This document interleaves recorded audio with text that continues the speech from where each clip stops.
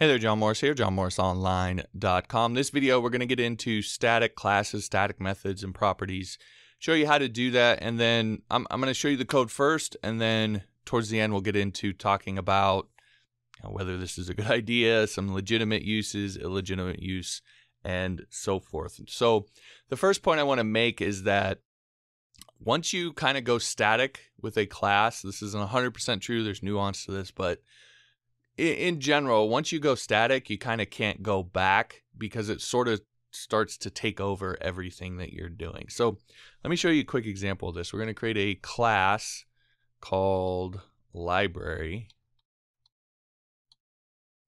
And in it, we're going to create just a regular variable in here. We're not making it static. We'll just say something simple like hey.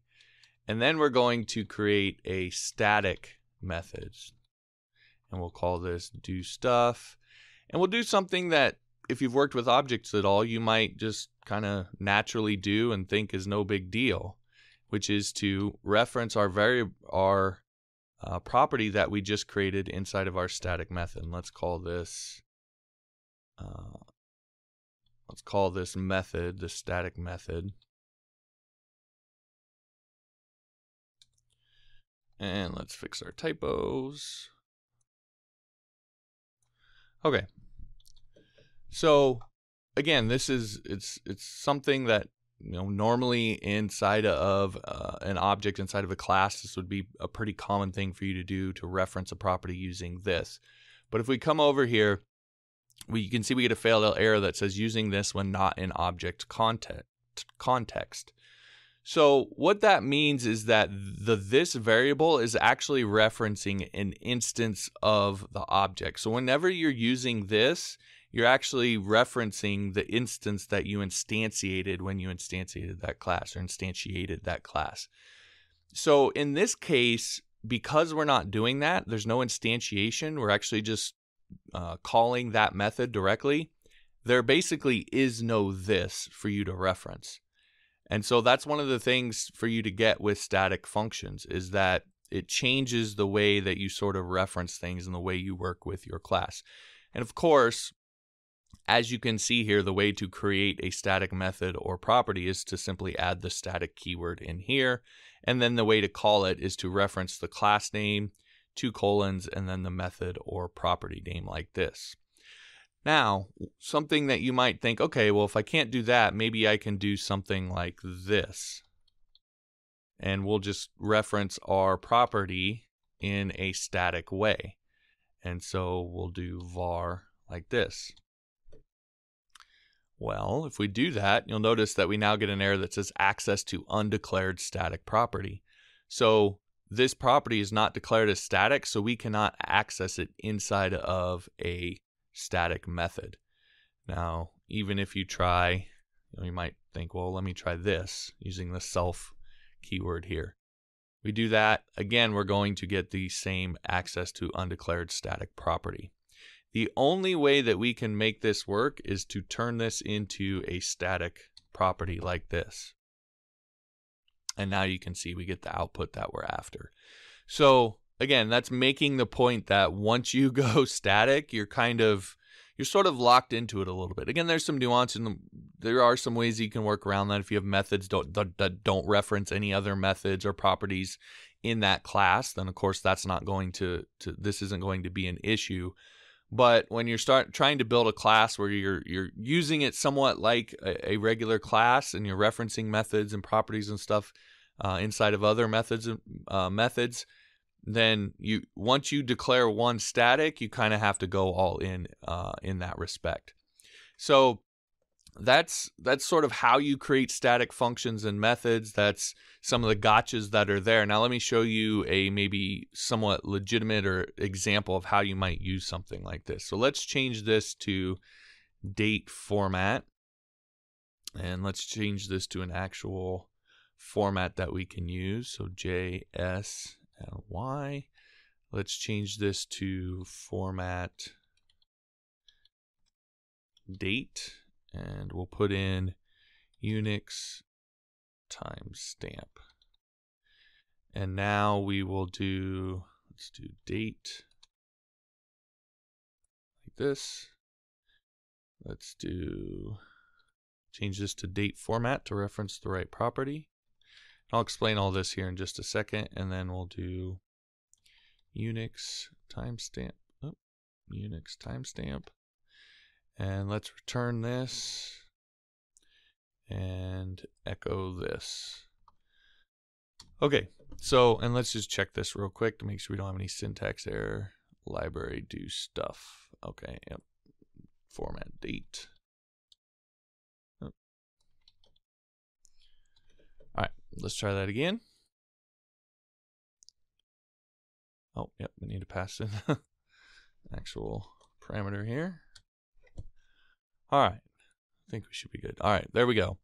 So what this does is we have a static property called date format, and we've set it to a format. This is just a kind of a standard format that you would find for the PHP date function, which is this function right here. This is a built-in PHP function. And then all we're doing is we're passing in a Unix timestamp to this method, and we're referencing our property that has our date format to set the format for the date. That's the first parameter that the date function takes. And then we're passing in our Unix timestamp that was passed in. And then down here, we're passing in just the current time now. So that's one way that you might use these sort of static methods and properties, because the idea here, the assumption we're making is that this date format is something that isn't going to change. We're just setting that format. It's not going to be changed based off data from a database or user input or anything based off instantiation. That's the format that we want, and it's not going to change. That's sort of the context in which static methods and properties start to make sense. When each instance of it, which really there aren't any instances when you're working with static, that's the whole point. But each time you use it, the data isn't changing. It's going to stay the same for the most part. And so, and then from there, we just use that to help us format the date. And the way that you might use this in an application context is, let's say you have a post that you're polling, and there's a date associated with it, and you want to format that date. Well, you could put all of that functionality inside of that object, and there's maybe a case for doing that, or you could have another class that just does formatting, and it's an instantiated class, and you just use that. And again, there could be an argument made for that way. But another way that you can do it is with a static method like this, or a static class like this, where you can use this inside of another object, and you don't have to instantiate an instance of it. And then let's say you're using in the post object, but you also want to use it inside the comment class. So you can use it inside of two different classes. You're not having to instantiate. You're not having to reuse code inside of each of those classes that formats the date. You have sort of a utility library class here that you can pull. You can easily use methods from in order to format date. So you could have a format text, or you could do all sorts of different things with this class.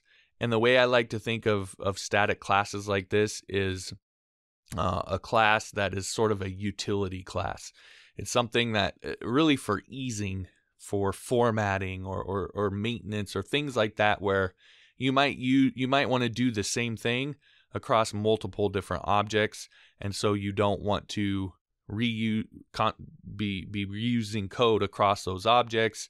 And yeah, you could create an instantiated class to do this, and maybe that makes the most sense, but this is also an option for you to do that as well. So again, that's how to create static classes or static methods and properties. That's some of the ways that you might use them.